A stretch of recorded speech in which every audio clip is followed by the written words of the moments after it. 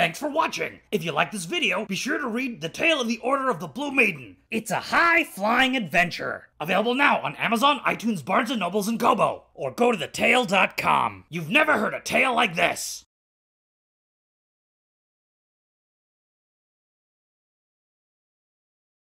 Lord Xerus!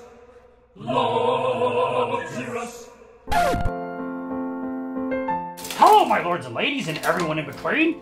I'm Lord Xerus. Welcome to my castle. You know, after a long, hard battle, I got really thirsty. The kind of thirst that can only be satisfied by a premium beverage. I'm in the mood for a fancy one. So today we're gonna taste test the fancy ones. Two serious quality American brews. Coors Banquet and Miller High Life. One of them I think is the king of beers, and the other one is the champagne of beers, I think. I don't know. Maybe one of them's the prince, or the duke, or there's like a viceroy type of situation. Okay, so first up is Miller High Life. What is this? Is this a child-sized bottle? Look at the size of this. Looks like it was made for a 5th grader. I mean, it looks like juice. I'm an adult, and I would think that this is juice. Yeah, I think this is apple juice. It's not? It's not apple juice? Okay, if you say so. I would be very tempted to drink this if I were a child. But don't! I'm being very clear, don't drink this if you're a child. This is for adults only.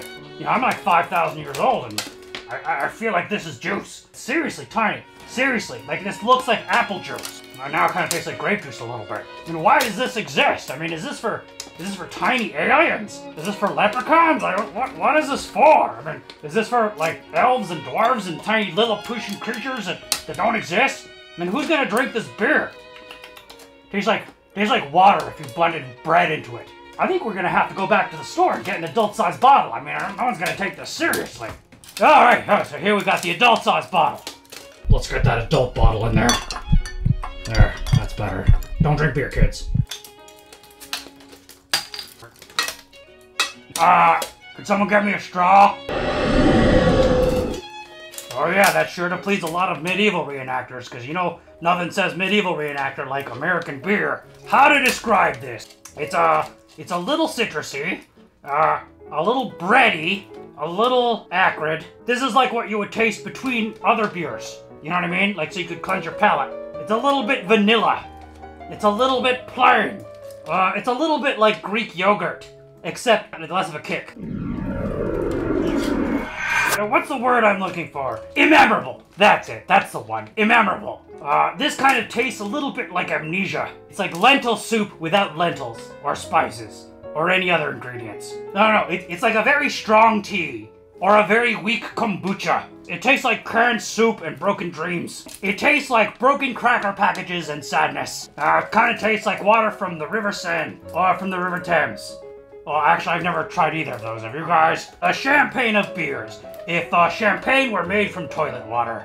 I would say it tastes like cat piss, but honestly, it's not that strong. Cat piss is a lot more kick to it. Or a lot more memorable, if you will. Actually, I think the little one tastes better. So next up is Coors. What is it called? Next up is Coors Banquet. I can't see the label. So now we're gonna try Coors Banquet. This one's got a little chunky bottle. A little short round. Wow, this one really does taste like nothing. I mean, with that last one, I was kind of making a joke, but this one, nothing. Not even water, not air, not the empty vacuum of space. Literally nothing. It's like it's taking the flavor away from your mouth. It's like if the void had a flavor. I don't know, like not even the void of space, because I mean, even that has like space dust and radiation. I mean like the release of death, if that had a flavor. Not even death, like you never even existed in the first place. I'm about my 3rd bottle here. Still not getting anything. That one's got more of a fat tire taste to it. And I mean, I don't mean the beer, I mean a literal fat tire. A little bit nutty. Just like my Aunt Hilda. Are we sure this is even beer? I'm pretty sure this is actually some kind of lubricant.